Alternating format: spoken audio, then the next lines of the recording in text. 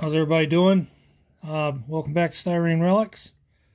I've got a couple of Christmas presents I want to show, and I want to do my entry for the psychedelic group build that Dan the Man's putting on. So this will be the second year for that, and had a blast doing it last year, and I definitely want to try it again this year. So, real quick and sweet, ended up getting another one of these trucks. I just like them. They're chock full of really cool customizing stuff.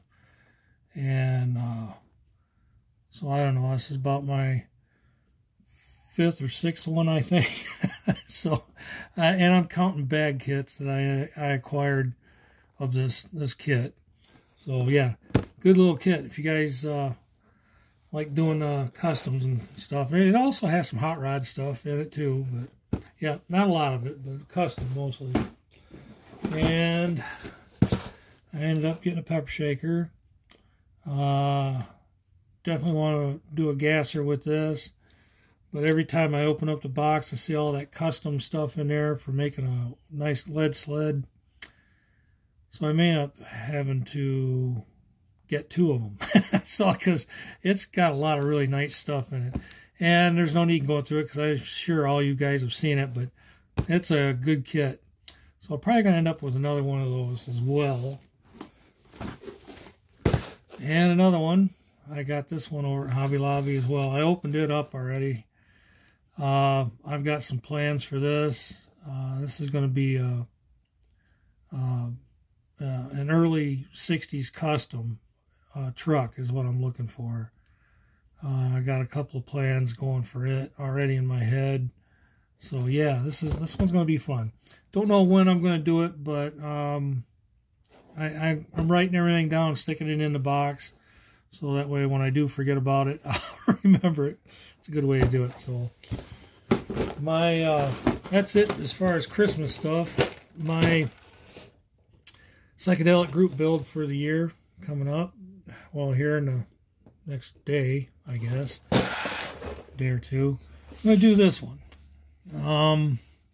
My older brother had a 66 396 Super Sport, and so I want to do this, and it's not the new kit, it's the old kit, but it's all there. You can see it's all still on the trees, clear plastic, all the chrome's still there, everything's still on the trees. So yeah, it ought to be a good fun build, I think. Thinking it's pretty much going to be a box stock build, but there's a couple things I'm going to change up on it. I want to obviously have to keep it street legal. That's one of the rules. And I don't want to use the side pipes. I'm not a side pipe person on this particular car. So I may change the exhaust out on it. And not sure about the hood just yet. I know it's a tilt front end, and I don't have a problem with that because, you know, there was guys running tilt front ends on the street. But the snorkel scoop, I don't know, I'm leaning towards changing that up. Maybe put a flat hood on it. Maybe a flat hood with an opening hole and a couple of carbs coming through. But I don't see it with the snorkel. It may, but I don't see it right now. So I know this comes with wheelie bars. Those will not be getting used. Oh, and what will be getting used, the big fatties that come in on that 66 Pro Street. I'm going to try and use these street tread ones.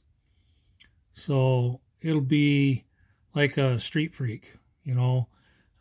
It'll be setting up high all around, hopefully, at least in the back. They'll be sticking out just a little bit. It looks like, and I may even Nope. I started to say I may even open up the wheel well a little bit, but I don't think so. So that's the plan with that.